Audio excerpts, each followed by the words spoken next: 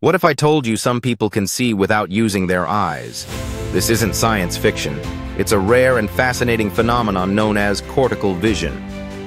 In extraordinary cases, individuals who have lost their eyes or whose optic nerves are severely damaged have reported perceiving shapes, flashes of light, or even basic movement.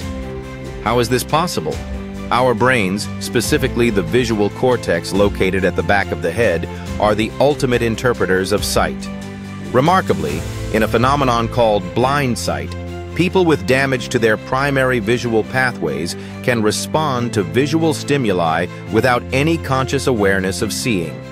Scientific experiments have shown that when these individuals are asked to guess the presence, location, or direction of objects, their success rate is far above chance. The brain appears to bypass the usual visual route, processing information through alternative neural pathways. This reveals the mind's astonishing adaptability, proving that seeing isn't just about having functioning eyes, but about how the brain interprets and makes sense of the world around us.